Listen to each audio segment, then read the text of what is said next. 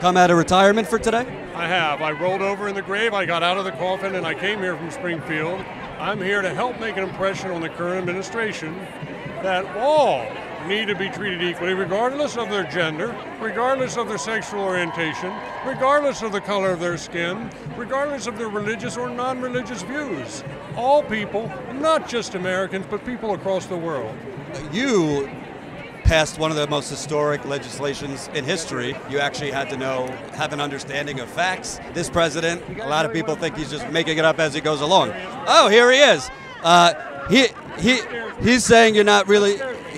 He's saying you're not really don't know your facts and you're not inclusive enough. What do you say? Sad man.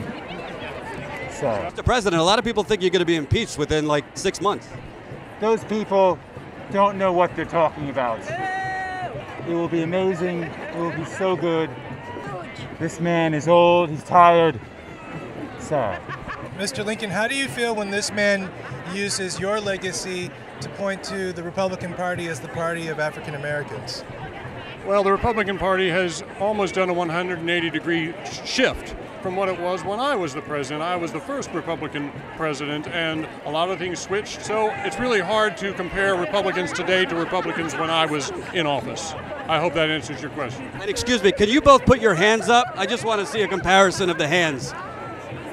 Ooh, he's got way bigger hands than our current president.